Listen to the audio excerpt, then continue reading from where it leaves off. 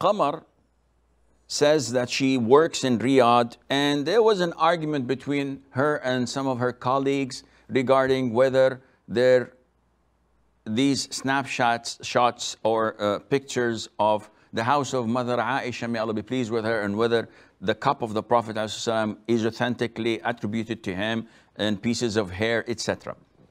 And they used to tell her that, yeah, but we believe that this is belonging to the Prophet ﷺ, and Allah knows best. Wallahu A'alam.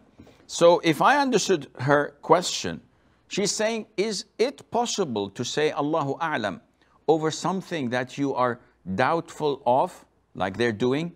Or is it permissible for me, I'm definitely sure that this is bogus, this is not real. So can I say, this is not real, and Allah knows best? Though I'm definitely sure of that, scholars say that this is part of being polite with Allah Azza wa Jal. Allah is definitely more knowledgeable than anyone else. So definitely Allah knows best. Even if I say this hadith is in Sahih Al-Bukhari, where the Prophet says, alayhi salatu wasalam, إِنَّمَا الْأَعْمَالُ بِالنِّيَّاتِ.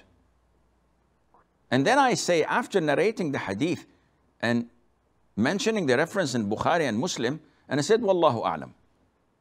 I know for sure it is there.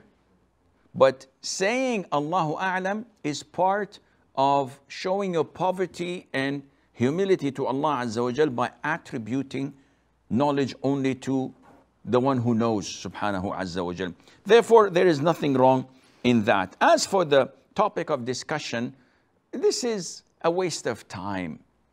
One must not engage in such arguments that do not draw him closer to Allah azza wa jal, and Allah knows best.